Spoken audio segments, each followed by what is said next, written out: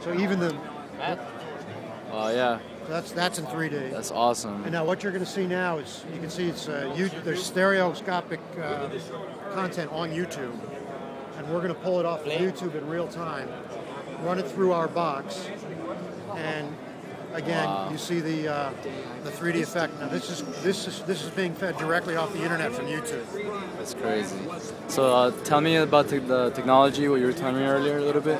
So our technology that we're showing here is this box right down there, and it's a pretty powerful computer, but it's all off-the-shelf components. There's no special chips or anything in there, and it's running our proprietary software algorithms, which is what's doing the conversion of stereo 3D, in other words 3D with glasses, to 3D without glasses, and then it's being fed to this auto-stereoscopic monitor, which you also need to see 3D without glasses. So right now, this monitor is made by a German company called Tridelity. It's really designed for digital signage, commercial locations, retail, airports, things like that. But as you know, like Toshiba is showing these in their booth, Sony is showing them in their booth. When the big boys start making them by the millions instead of by the hundreds, this is about a $15,000 monitor right here. In 3 years, this might cost $2,000. When is your box coming to production? We're thinking. Well, ideally we don't want to be in the hardware business. We want to license our technology.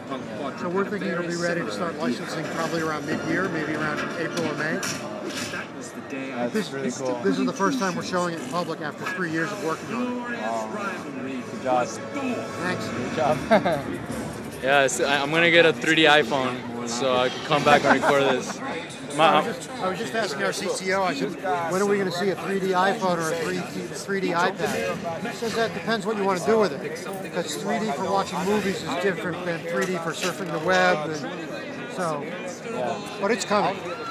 Yeah, it might even be easier because, it's iPhone, it's only one view, Exactly. Like the Nintendo 3DS is coming out. Right. I think it uses similar technology, right? Right, but they use glasses.